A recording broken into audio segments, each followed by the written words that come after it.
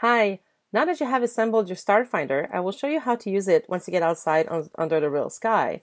So the first thing you need to do is to align the date and the time at which you want to observe.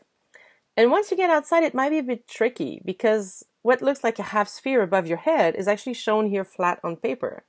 So the outside, the edge of the oval shaped hole here that you see, it represents the horizon.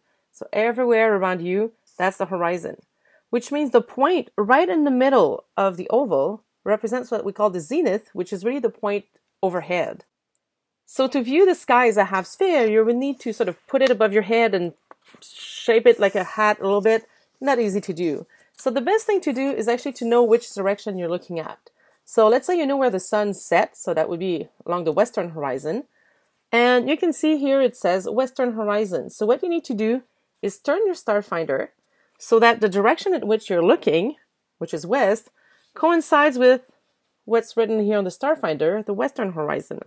So the stars that will be in front of you will be the ones right here. Keep in mind that if you go all the way up to the center of the oval, then that's the point overhead. So it gives you an idea of the height of the objects in the sky.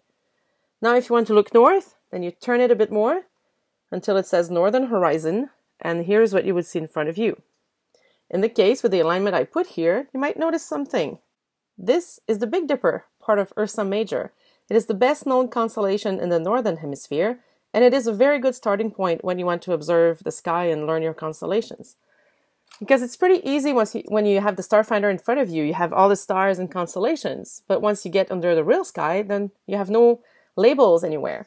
So the trick is start with what you know, maybe the Big Dipper, and start from there. Realize that the bigger the dot here, the brighter the star in the sky. So maybe try to find the brightest stars in the sky, try to find them on the star finder afterwards, and maybe this way you can get started by finding other constellations too. One thing you have to keep in mind though is that planets can look like bright stars, but they won't be shown on the star finder because they keep moving in the solar system, and so do we actually. So you have a dark line here that's called path of planets. This is where the planets would be if they were shown on the star finder.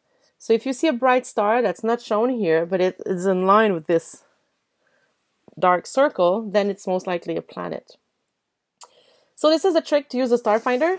Don't try to use it above like this, flat above your head. It's pretty tricky. So make sure you turn it around as you observe in different directions, and that will make it easier.